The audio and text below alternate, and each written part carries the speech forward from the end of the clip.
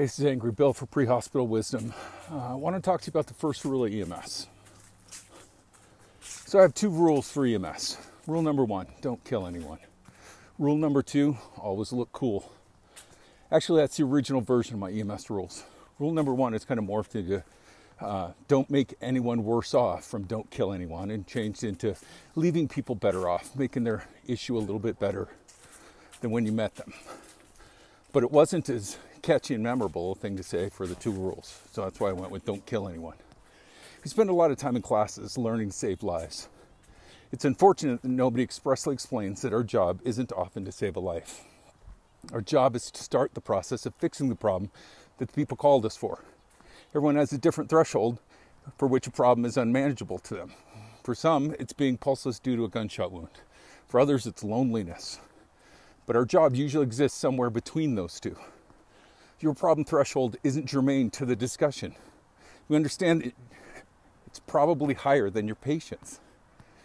If I count lives saved as the only way that my time was not wasted, and the only metric of a successful call, then I'll burn out quickly. We do not usually save anyone. Sorry to break that to you. I'll grant that there are rare calls in which we can save a life. A chunk of steak in an airway comes to mind. But those only happen a few times in a long career. Even a cardiac arrest with field ROSC hasn't been saved by EMS. We've only started a very long process that is continued by dozens of people in the hospital. All we did is leave them better off than where they were when we found them.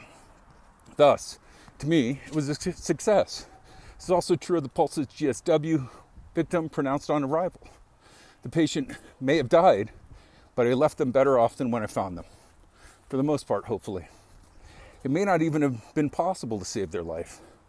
So if the hospital pronounces that patient, does that make everything I did a useless string of failure? It's a successful call when I can give analgesia to someone who's in pain. I can comfort someone who's scared, offer good advice to someone who doesn't know what to do, or even just set up the hospital for future successes by starting an IV, taking vital signs. All those are successful calls. We have a lot of those.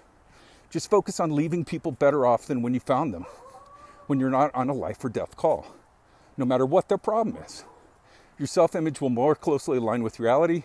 You'll have more job satisfaction. You'll be happier. You'll be able to focus on what your job really entails. As for rule number 2, look cool. I don't think I have to say that you can't succeed at rule 2 if you failed at rule 1. Maybe I'll expand more on the concept of looking cool a little bit later. Hey, puppy. Anyway, this is Angry Bill for Pre-Hospital Wisdom.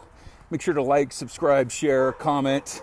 All those things really help the channel. I'd especially like to hear what you'd like to see more of. Anyway, till next time, stay safe.